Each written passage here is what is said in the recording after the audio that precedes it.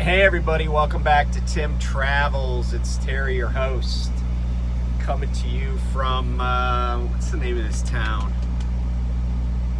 I don't know. It's just a little bit south of Chehalis, I think. Yeah, so today, and this video may load up a little bit late because I got one loading now, but for some reason I haven't been in any kind of like decent area with any bandwidth lately. So I made stops 2 and 3, or actually 1 and 2, this morning up in Jet City metro area. By the way, Jet City Woman by Queensryche, it's like my favorite song that has jet engine noise in it. My second, of course, would be Back in the USSR off the White Album by the Beatles.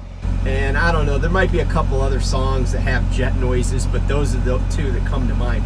But Jet City Woman is by far my favorite. Brilliant band, actually. Queensryche, that is. So today is June 6th, 2023. It is the 79th anniversary of, if my math's right, 79th anniversary of the invasion of Normandy by Allied forces. So U.S. and British forces, also probably some Canadians and thrown in there. 5 beachheads. The most famous probably is Omaha Beach. That was elements of the 1st U.S. Army, not the U.S. Army, the 1st Army under the command of Omar Bradley, and that was the U.S. Army 5th Corps on Omaha Beach. There was also Utah Beach, was the other beach that the Americans made a beachhead on. And then the British, under Field Marshal Bernard Montgomery, made a beachhead on 3 beaches. They were named Gold, Juno, and Sword. But by far, I think, the beach with the most carnage was probably Omaha Beach. Over 4,400 Allied casualties, or Allied killed on June 6th. Probably 10,000 plus casualties that day.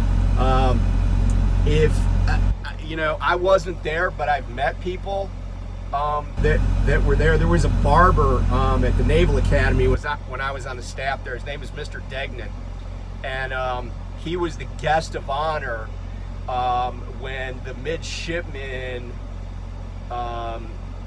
did a viewing of Saving Private Ryan. Mr. Degnan was in a, I think he was in the 28th Infantry Division, which was is now like the Pennsylvania National Guard. But he actually was in the 2nd wave, but on that day. So there was a 1st wave, and then a tenuous beachhead was established, and then there was a 2nd wave. We also lost 185 Sherman tanks that day. I guess Sherman tanks didn't float as well as they had hoped. But anyway, certainly one of the most important days in the history of the United States, probably in the history of the world. Keep in mind, that was not the initial invasion of Europe. We had already in 1943 invaded, or earlier in 44 had made several landings on the Italian peninsula. Most famous is probably Anzio, but also there was a huge battle called Monte Cassino for the area around Rome, and the Germans, and maybe the Italians to some extent, but certainly the Germans put up a very, very stiff fight. But the beachhead in Normandy, what it did is it gave us a huge tactical advantage, which would then, of course, be probably a huge strategic advantage too. And the reason is because from Normandy, from the English Channel into Germany, if you go through what are called the Low Countries, right, Holland and Belgium, there's nothing other than some rivers standing in your way. Whereas if we'd have tried to slug our way up the Italian peninsula and then into southern Germany, into Bavaria, we'd have had to go over a butt ton of mountains. So it was much quicker to get to the heart of the Third Reich by coming across northern France into the Low Countries. So that was probably the tactical reason for doing that. Anyway, there's too much to talk about there. I just wanted to note that anniversary. So there's only about one time when I will snitch on a rat out a truck driver.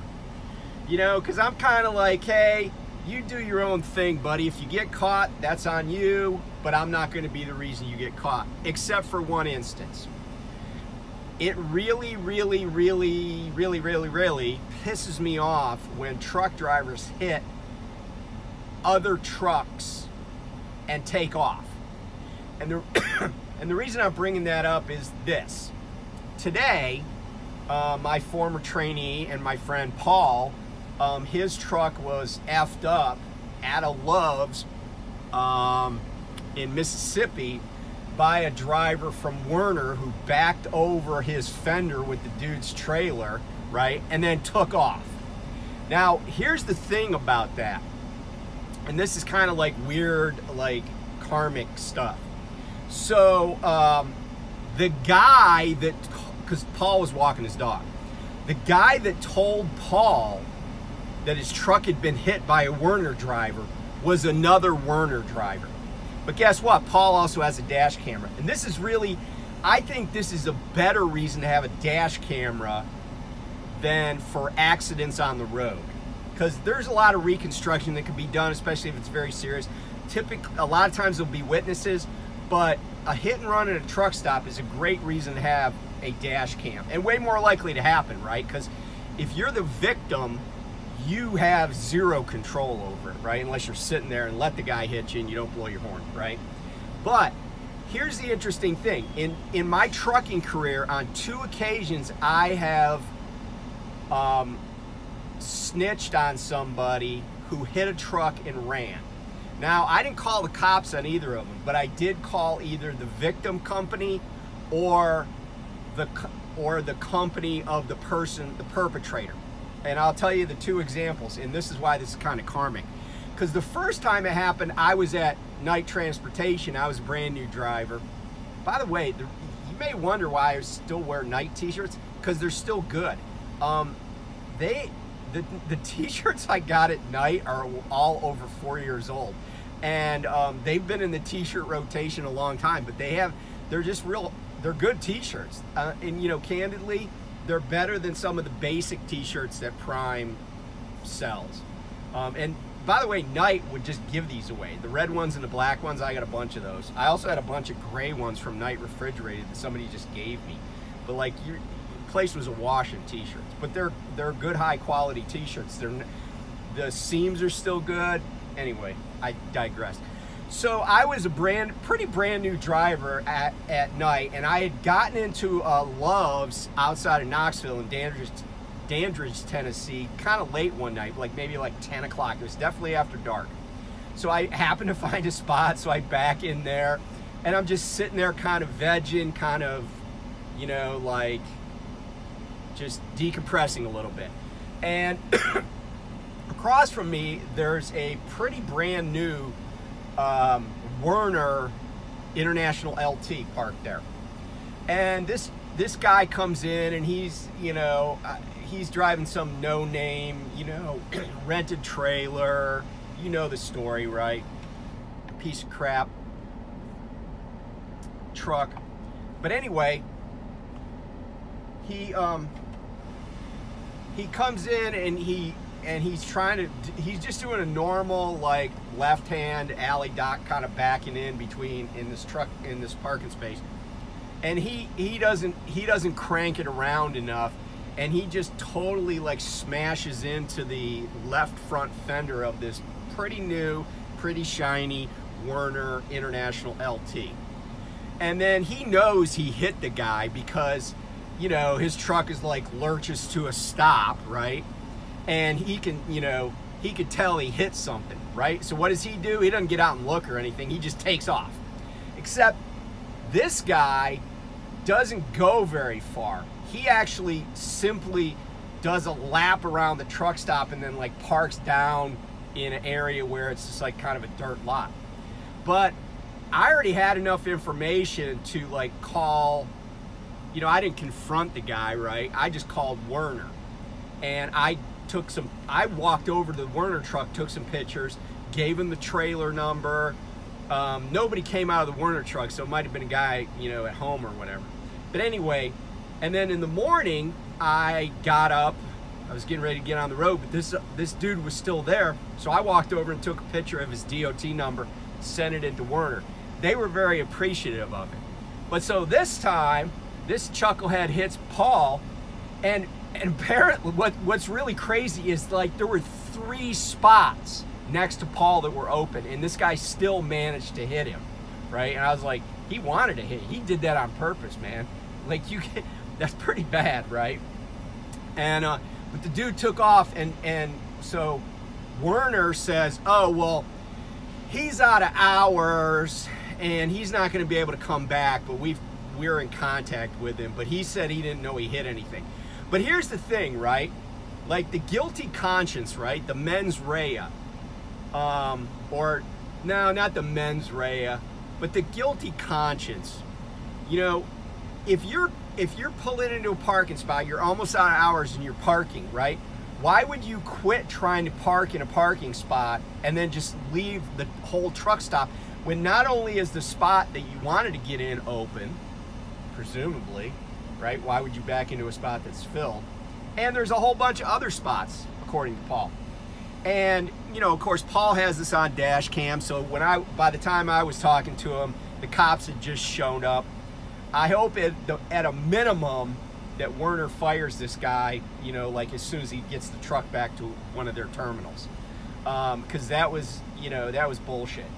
Anyway, the other time that I turned somebody in, I turned them into their company. I was at the Loves in Cumberland, Maryland, and I watched this dude in a flatbed with a, you know, a curtain flatbed, a Conestoga, whatever you want to call it.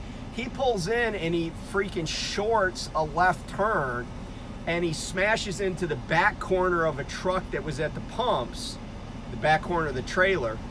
And but the irony of this particular hit and run is he didn't really hurt the other truck, but he tore his own canopy open, his own tarp thingamajig, right? The slider tarp. He tore that open.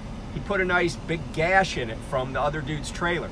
Well, the other dude actually was inside the Loves, because what happened is, oh boy, then backed up, backed out, then went on the left side of this guy, fueled, and I happened to pull into, because I watched this while I was waiting for a pump, then I pulled into the pump next to the dude that hit the other guy. But the dude fueled and immediately left, right? So when I went inside, or when I was finished fueling, this other dude was coming out, and I was like, hey, did anybody tell you that your truck got hit? And he's like, no. And I said, okay, but I already had all the information. And he looked at his truck, he's like, I'm not really worried about it. But there was a red mark and stuff. You could definitely see that somebody had been up against it. But I called this guy's company, and I was like, hey, this truck, this trailer just hit a guy and left. And I know for a fact that he did not talk to the other driver, because I talked to the other driver. Here's the dude's information, and I'm telling you right now, he's got a rip in that tarp on the left side about halfway down the trailer. I don't know what they did to the guy. Hopefully they fired him. You know, because here's the irony, right? If he'd have just gone inside or waited for that guy and said, hey man, I went up against your trailer, do you have any issue with it? The dude probably would have been like, no, because he didn't have, you know, he was like, oh yeah, whatever. you know, when I was talking to him. I'm sure if the guy had come clean, he could have, you know, I wouldn't have gotten involved, candidly, because it would have been none of my business at that point. And maybe it wasn't anyway, but this is just something that pisses me off. And he could have just lied to his own company about how the tarp got ripped and how the rail on the side of the flatbed got pushed in. He could have said, I don't know what happened, you know, or I was parked, you know, and then I did a walk around later and I noticed it. He could have faked it, right? And you know, hey, there's no victim, so you tell whatever story you want about the damage to your truck. But let that be a lesson to everybody, right? Lots and lots of truck drivers have dash cams. And by the way, I had another trainee who got hit, and they were asleep and they didn't have a dash cam. And unfortunately, Prime took the $1,000 deductible out of their pocket. So it's a compelling reason to have a dash cam, and I can tell you dash cams do not cost $1,000. Okay, you can get a fairly reliable web-enabled dash cam for a couple $100. And Paul has one, and it saved him, you know, it saved him $1,000. And that dash cam is probably also going to cost a Werner driver his job. And I don't care what he says, it's not going to fly. I don't know what the cop's going to say. Cop might not care, but I guarantee that Werner corporate, no matter what they say to Prime, they're like, oh, he said he didn't. They know that it was a hit and run. They're going to know that. Doesn't matter what they say, they're going to know internally. So, you know, and look, let me say this. I just want to be clear. I'm talking, and the hit and runs I'm talking about are when you damage a guy's or gal's truck, right? Their tractor. You know, I've had people bump into me, and like I had a guy hit me in front when I was at a loading dock, and it was a guy that was a company driver for the company I was getting unloaded at, right? It was some food service company up in New England. You know, I was sitting in the truck, he was trying to turn, but it was really tight, and you know, I blame his company for that. And he was doing his best, and he, you know, hit my deer guard actually. And he comes over, I didn't even get out of the truck, right? I didn't get out of the truck and act all indignant, right? Because I'm pretty sure he didn't do it on purpose, you know? So I just sat there, and then he came over, he's like, hey, do we need to report this? I said, is there any damage? You know, I said, because I've already killed a deer with this thing. I get out, it's like, you couldn't even tell, right? It's like bug splatters, deer, you know, deer fur, what all the crap that hits you on the road. I also hit, actually in Washington State here, I hit, before I even hit my first deer with that Freightliner, I hit a traffic barrel that was just like right in the middle of the only lane that was open in a construction site. I don't know how it got there. I think somebody clipped it and it kind of like saucered over into the middle. So I went right up to it. I mean, I slowed as much as I could, but I had nowhere to go. And I just kind of angled the front of the truck just at the last second to the left. And so it just shot it off into the right ditch. And it didn't, I don't even think it scraped the deer guard. But anyway, what I'm talking about are not like, oh, you're in a drop yard and you back into, you know, you're backing in, it's nighttime, it's potholes, you know, all that mess, and it's raining, whatever, and you bump into another trailer that's just parked there, right? I'm not talking about that. I mean, I know that people do that. They bump into those trailers, you know, it happens, right? I used to jockey, man. I freaking hit other trailers every single night. I mean, and I'm guessing most of the guys I worked with did. It was just that tight, it was dark and everything, right? But, you know, as long as you don't tear something up, little scratch here, little scratch there, that's not what I'm talking about, right? I'm talking about when you freaking are backing up and all of a sudden, you know, and you look back there and it's like, oh, there's a freaking 2023 Freightliner direct, you know, so close that you can't really see the complete truck, you know you did something wrong. Get out, look, you know, and then own up to it, right? And hey, if that costs you your job, well, you know, that's just a life lesson. But if you do a hit and run, and especially if you get a ticket for it, you're not going to work in this town again. You know, you really are going to have trouble getting a job with any reputable company with a commercial vehicle hit and run on your record. So, you know, don't add insult to injury, because odds are somebody's going to see it. I mean, sometimes you can get away with it, but the odds are somebody's going to see it, because dash cams don't go to sleep, you know? And there's always somebody awake at a truck stop or a rest area, you know? Somebody's always up. Some guy got up and he's sitting in his cab just smoking a cigarette. I see that. I pull into a rest area at 3 o'clock in the morning, some dude's sitting next to me smoking, right, in the dark. Just be a man or be a woman and you know, own it. If you make a mistake, you know, you mess up, fess up. Because guys like me, I'm sure I'm not the only guy who feels like it. You know, I'm gonna do the right thing, and I'm gonna try to help the victim in that situation. So anyway, talk to you soon. By the way, my dad's birthday is coming up on the 9th, and I got a great story. My dad passed away, but I got a great story to tell you about it. Something that I did for his birthday. It involves my dad, the Marine Corps, a really famous author, and a friend of mine who was in law school with me. It's got a lot of cool elements, and I hope you'll enjoy it, and I'm going to enjoy retelling it. Oh, and by the way, speaking of D-Day, World War II, I'm going on home time next week, and my wife and I are just going to go on a little vacay up in the Hudson River Valley. But I talked to her today. I said, hey, I want to stop at FDR's Hyde Park home. So there's the Franklin Delano Roosevelt homestead there. There's the Presidential Library. He is buried there. Eleanor Roosevelt is buried there.